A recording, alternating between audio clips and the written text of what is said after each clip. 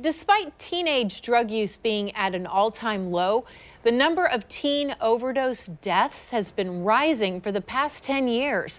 According to a study released just this month, teenage overdose deaths in the U.S. more than doubled from 2010 to 2021. From 518 deaths in 2010 to 1,146 the following year. And to talk about what we are seeing locally, Dr. Christine Cauffield with LSF Health Systems joins us this morning.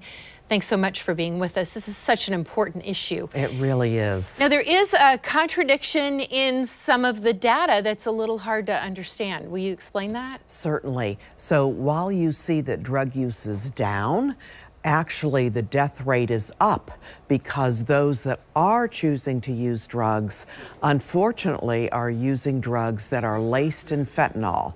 And as we say at LSF Health Systems, one pill can kill.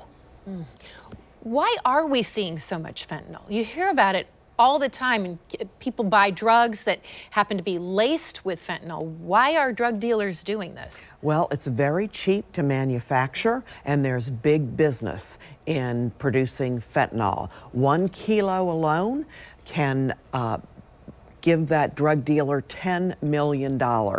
So it's really being pushed out. It's coming over our borders, and they're lacing fake pills like Adderall, Xanax. What you think you're getting is not what you're getting, and it's all laced with fentanyl. And through the opioid crisis, we know that there were so many overdoses during that time. Yes. But now we're seeing so many more deaths. Is that directly attributable to fentanyl, or is there something else at play here? Absolutely. Drug overdoses, 85% have been attributed to fentanyl. So they're lacing fentanyl in marijuana, cocaine, meth, marijuana, I said that.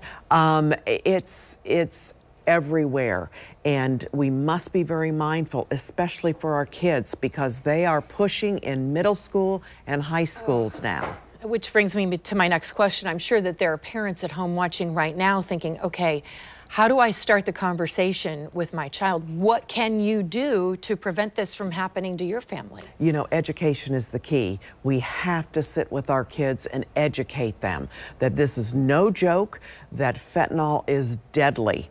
And if they choose to use, they don't know what they're getting. They think they're getting one thing, and they're not getting the product that they think they're buying. So we must educate. We must have Narcan on hand because Narcan can reverse an overdose. So we must have these products in place, these Narcan kits, so that we can help our kids in case we walk in and find an overdose situation.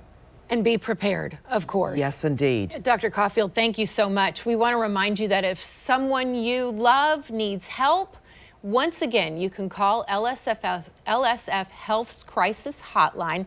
That number anytime, 1-877-229-9098, or you can visit them online at lsfhealthsystems.org. Thank you again. Thank you.